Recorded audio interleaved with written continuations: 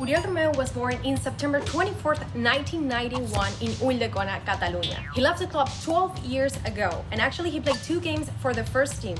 The last one was at Barça, Deportivo La Coruña, under Guardiola's orders.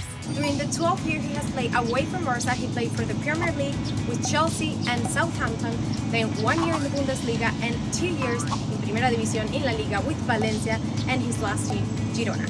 During his career in Europe, he has different coaches like Villas-Boas and Rafa Benitez. He was European champions with Roberto Di Matteo and also have different coaches in Valencia and also Stuttgart. He became a regular player in the 2015-2016 season with Southampton, and the coach who decided to sign him was Ronald Koeman, our Wembley hero, former coach and Barça legend. He played for Southampton for 7 years. He left the club as the 11th player in the whole history of the club who has played more games, and also he was the 6th player who recovered the most in the Premier League during this time. During his career, he has played next to big football players like Fernando Torres, Henry, Lampard or Drogba. He played for Girona just 1 season, but he became the 2nd player with more minutes, just surpassed by Santiago Bueno.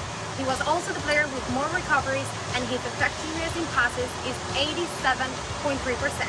Oriol Romeu is now in the list of players who return home, like Piqué, Cesc Fábregas, Gerard Lopez, Jordi Alba, and many more. The last player who also did that was Eric Garcia, Adama Traoré, or Héctor Bellerín.